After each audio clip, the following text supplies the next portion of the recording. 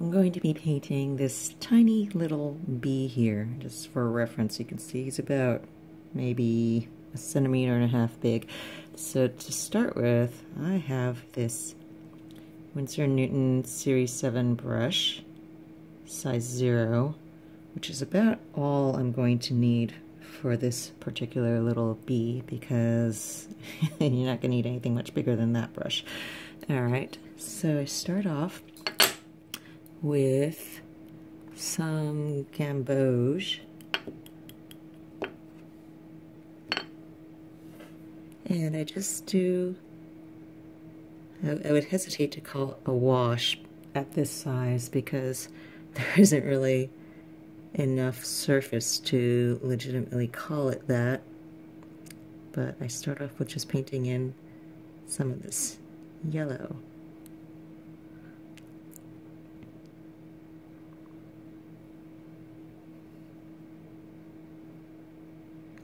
And at this size, everything dries fast enough that you hardly need to worry at all about any sort of bleeding of colors, because everything's dry almost instantaneously. Now for the dark stripes, I'm using a Daniel Smith pigment called Bloodstone, which looks sort of brownish. It's this one over here. This is what it ends up looking like. It's sort of a warm toned dark, nearly black, but that's perfect for this because I want it to have a slightly warmer tone to it. It's not completely black.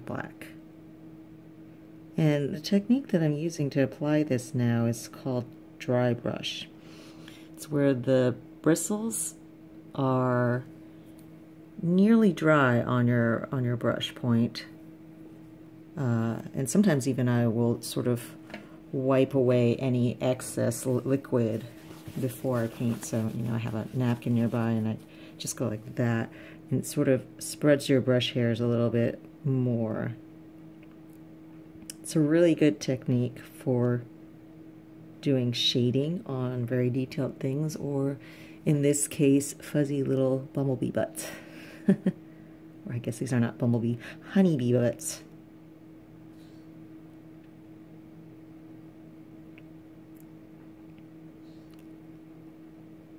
And I can do that and gradually lay in and build up darkness. Notice I'm leaving the highlight here along its body.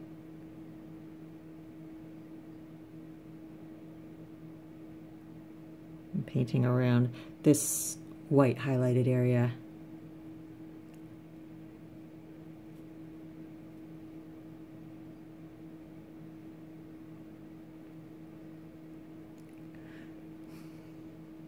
This is a situation where sometimes people ask, do you use any sort of masking fluid?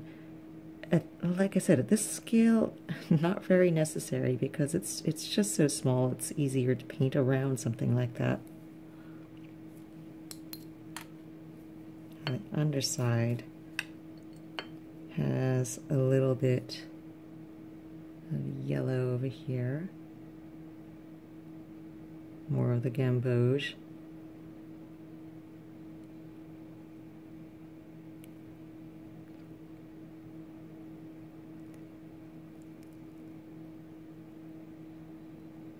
And darkening that through these stripes as well.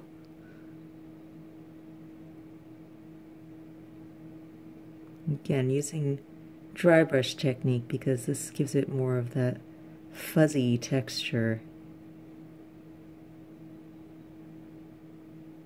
Even in areas that are sort of solid color, you still want to maintain that textured look.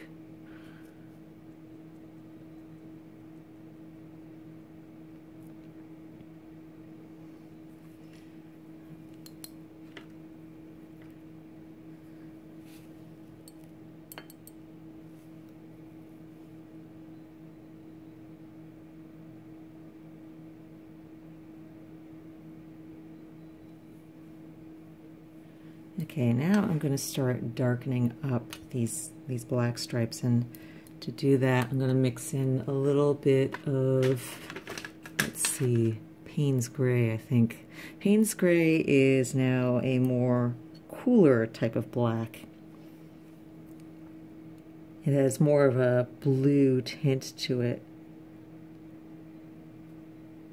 So these are my preferences over using straight black usually, is to try to decide whether I want a warmer or cooler version of it, and from that I choose, you know, Payne's Gray is my cooler black choice, although if I want an even more neutral tone, then there's Neutral Tint, another one of my favorite ones to use, which is, as it says, a much more, as it's called, a much more neutral sort of blackish gray tone. And that is my preferred choice if I want something that is less definitively cool or warm. And sometimes I can mix in a little bit of that with one of my other choices to get something in between.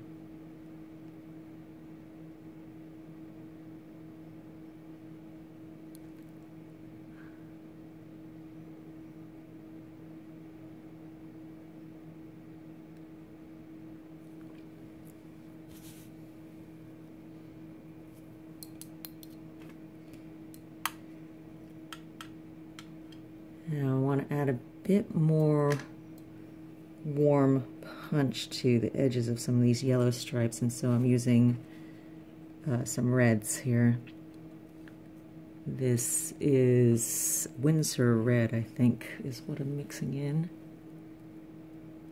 And just a little bit of dry brush with that.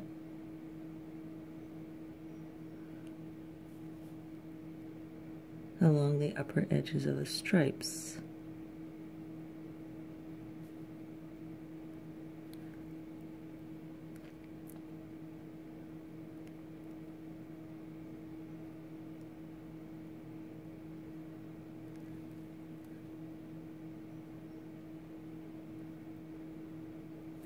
And then to blend that a little bit, I just take water on my brush, and it's just clean water on here now, and I just sort of blend everything a little bit. You still maintain the texture of dry brush as long as you don't load up your brush with too much water when you do this, but it helps to just soften the edges and lines of things.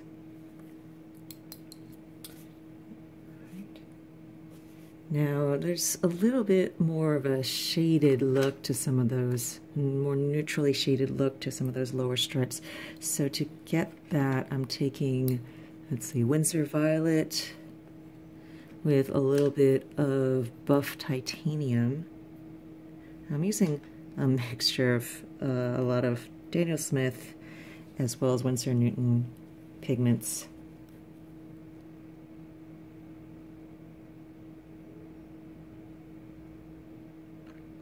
And again, I'm still using dry brush here.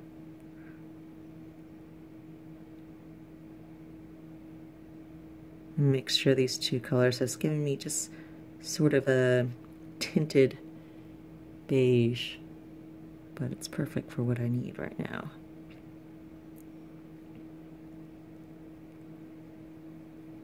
And I'm just running my brush along the edges as well, soften everything, because I want this sort of fuzzy look, even though my background is just going to be plain white on this, since this is a more of a botanical type of approach to illustration.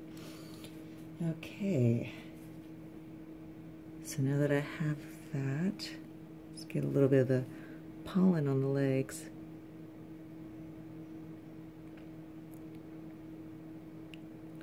All of this is done with a very light touch of the brush. I'm mixing, so I started with gamboge there, but now I'm adding a little bit of the Windsor Red for the shadows.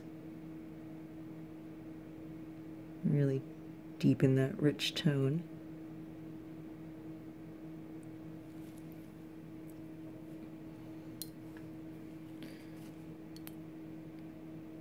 This dark over here needs to be darkened up a little bit more, punching up the blackness.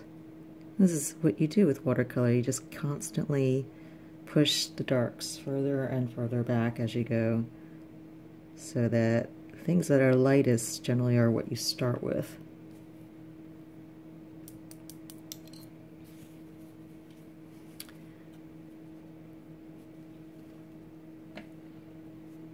All right. And the eye is also going to be done with Payne's Gray.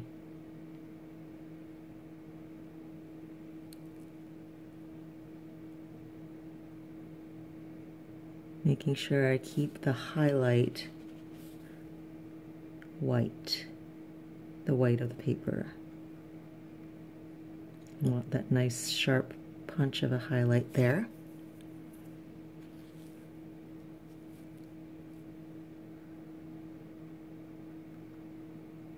And more dry brush as I paint the rest of the head and body.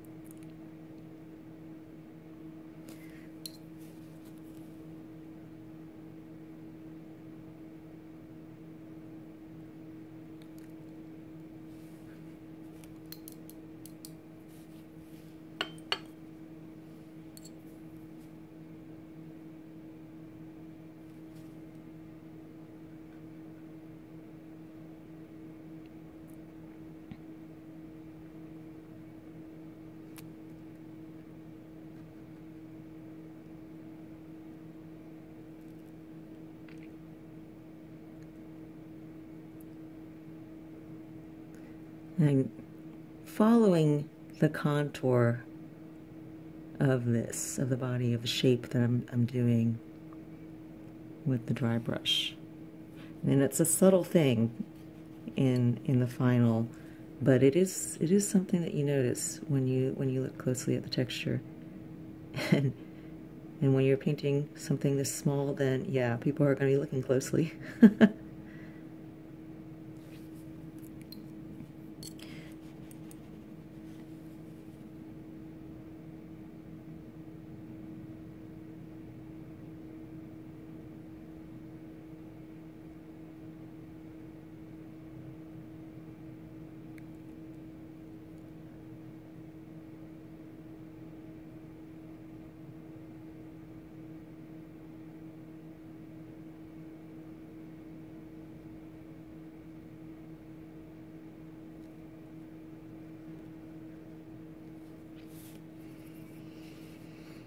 And then for the tiny little feet, I want a little bit more warmth in those darks, so I'm using just a very concentrated version of the bloodstone mixed with a tiny bit of Winsor Red, because I want them to be dark, but I want them to have a much warmer tone to it.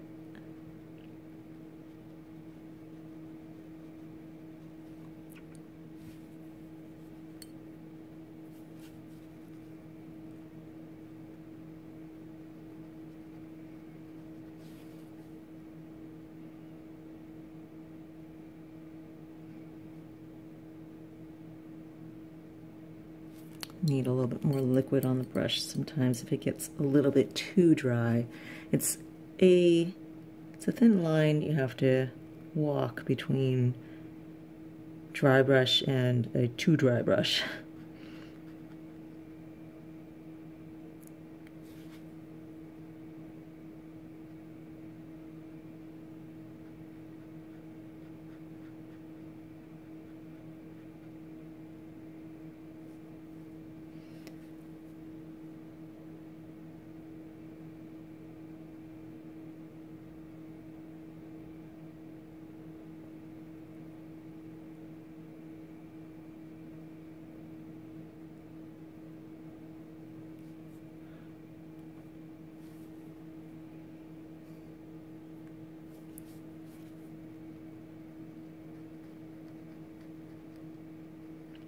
Adding more to these shadows here. Sort of shaping these tiny little bits of pollen on his legs.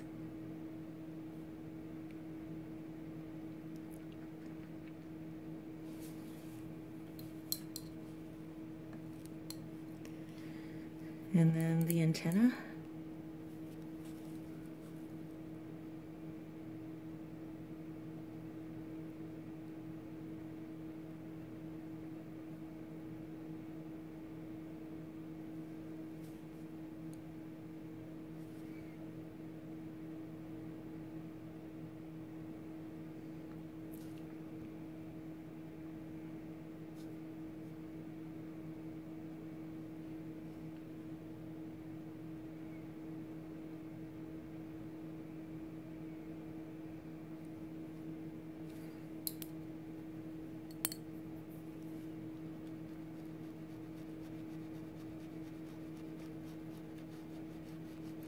Softening that bottom edge a little bit more and blending in some of this dry brush stuff.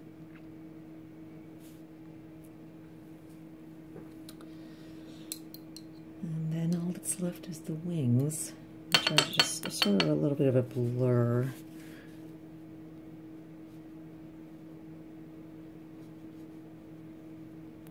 They're mostly translucent, so there's not much that I need to do to them. Just add a little bit of defining darkened shadows to them.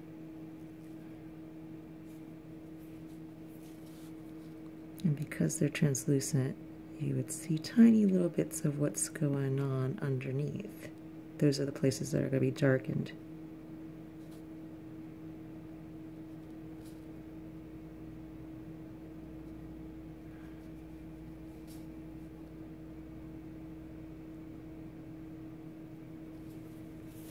And there we go, a little bee.